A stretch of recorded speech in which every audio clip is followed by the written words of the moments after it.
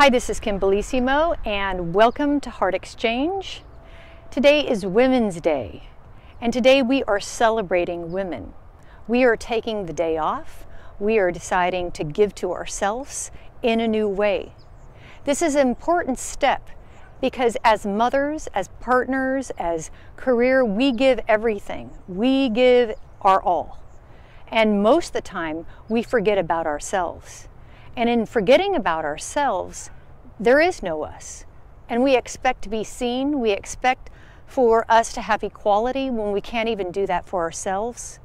So today, let's really celebrate this time that we have for ourselves, this time of contemplation where we can move our energy within our own hearts. And we can reconcile that we are going to be in an exchange in a new way, moving from this day forward. So what does that mean?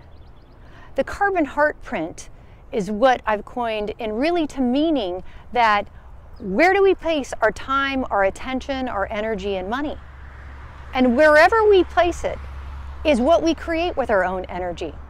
And this is our power. Our power is our energy within us. So as females, we must know this power, that whatever we do with our attention, we are creating with it. And I'm asking you today, what is your carbon heart print? Where do you put your time? Do you put your time or your attention on somebody who's depressed or male pain or just situations that are happening that are out of your control? And do you drop your energy down? Do you dim your light? And do you not shine because you're taking care of others? What happens when you go and you want to create something for yourself? Do you get met with that resistance? Do more people start piling work on you? The only way to really have power is to know that the power is within us. And we are only in agreement with people in exchange. So what does that mean on a daily basis? Even for a client that goes to a store, she unloads all of her groceries and the clerk says, "I can't help you, I'm closed." She said, "Why didn't you tell me?" And he goes, "Well, I just decided now."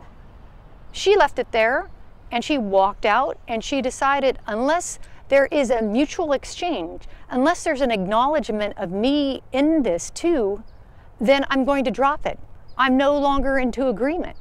So what are things that you can do in your life to create this exchange where we decide now we're only placing our time, attention, and money on things that acknowledge us, things that will give back to us, people, organizations, communities that will see us. We have to align and embrace all females and everyone who's in agreement with this. And we ask everyone to join into this exchange because then there is flow. There is a natural flow. There isn't somebody above and somebody below. But females create equality.